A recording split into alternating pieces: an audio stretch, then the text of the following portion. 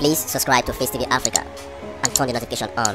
Face TV Africa, ẹ jọ̀ọ́, subscribe, hete. Face TV was Swoby. I was just reading somewhere this morning that Rwanda is trying to connect all schools by internet. Rwanda, but we are looking for grazing routes. Now, contrary to the claim of President Buhari and his Attorney General, grazing route and grazing reserve were never part of the policies of the federal government of Nigeria at any time in our history. Do you understand me? Yeah. Grazing reserve was a policy of northern Nigeria. At that time, the western regional government and the eastern regional government had ranching policy. In fact, ranching started in the west in 1956, when Akindeko was the Minister of Agriculture under Awolowo. The first ranch in Nigeria was built in 1951. You can even check in the internet.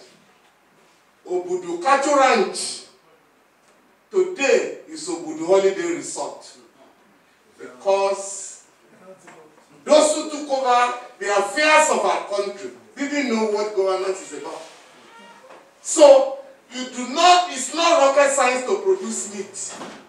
It is the height of primitivity for anybody to be talking of open grazing in the 21st century.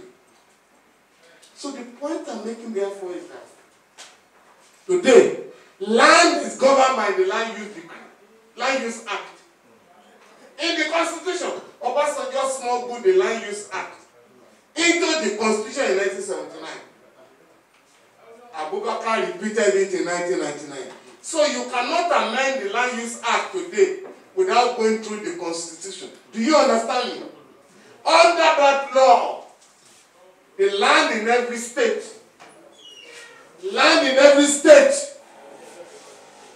is controlled by the governor on behalf of the people. The only land that President Buhari can control in Nigeria is the land in Abuja, Federal Capital Territory. Outside the Federal Capital Territory, President Buhari has no right to take a plot of land without getting the permission of the governor. Now, grazing reserves were owned by the Northern Regional Government. The implication is that the 19 states in the north have distributed all the grazing reserves. So the grazing reserve in every state in the north today is controlled by the governor of that state. Since it was never a federal government policy, the federal government cannot now be looking for grazing reserve to claim, because they were never your program, they were never your own reserves. Do you understand my logic? Yes. Therefore, President Buhari should be appealed to stop causing problems for the country. The Northern Governors Forum and the Southern Governors Forum have condemned open grazing. In fact, the governor of his state today, Governor Mazari, has even introduced tougher measures than open grazing. Do you understand? Because of the crisis of insecurity. On 16th of July, and this is very important for all of us, President Buhari made available to Katsina State 6.2 billion naira for ranching, not for grazing reserves, not for open grazing. And the governor said publicly, "I thank you, sir. I have received 5 billion naira from this money." And so, in the next few weeks, we are going to start ranching in Katsina State. Now, you can't be promoting ranching in Katsina State while you are talking of grazing routes in other states. The president, I'm sure you are all aware, is a header. He's a headsman. Yes. Whenever the president, no, it's not a laughing matter. Whenever the president goes to his town, Daura, yes, first port of call is the little ranch behind the house, where he looks at his animal. He doesn't ask anybody to go and look for the animals on the road. They are behind his house. The president was embarrassed when it was disclosed that he had given money to Casino for ranching. This fellow, Garbashev, they said, oh, we have also given 6 billion naira to Buhari. So it's not really Casino.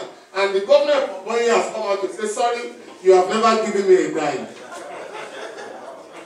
No, comrades, it's not a laughing matter. You know why? If somebody has done that, they will have said that is fake news, for which you can be tried under the Cyber Crimes Act.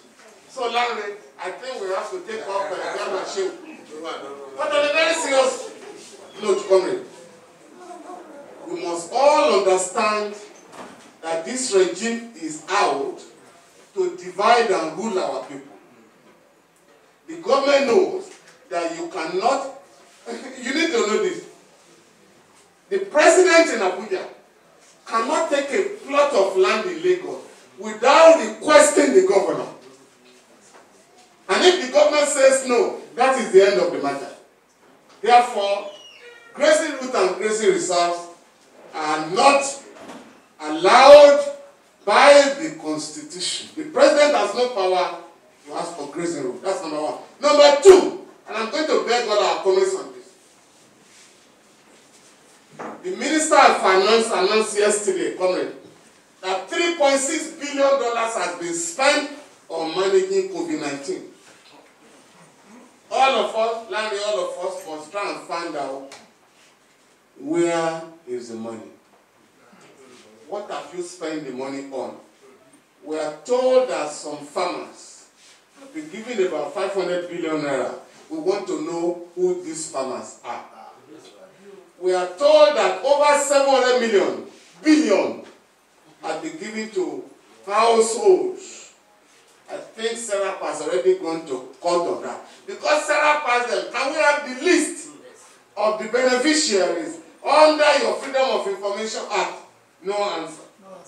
So since this is public fund, which could have been invested to banish poverty from our country, but which, as you are all aware, has been cornered and criminally diverted.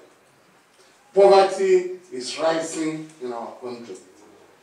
Finally, comrade, and I beg you on this, we must have what I would call Adeola Declaration today. And what that declaration is that rising from this hall, leaving this hall today,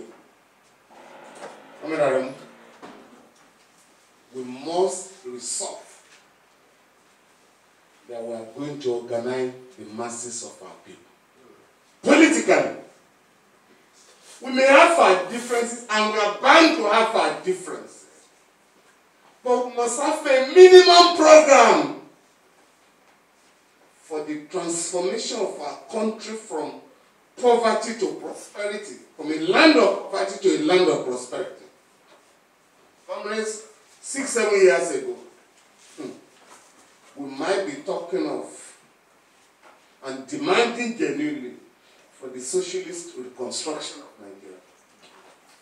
That task, comrades, that task is made much more difficult now because you have a government in power that has made the struggle for the unity of our country a more Herculean task. To the extent that young men and women who are frustrated are talking of their own kingdoms and republics. It's difficult for us now in many areas to say that the Buhos and the Kanus are foolish. It's difficult. In fact, you may be risking your life. It is as far as gone beyond what we were thinking about 6-7 years ago. Chiaita is 60. Honestly, I could not believe it. I'm serious. And I was telling Larry this morning, Larry, Chiaita is 60.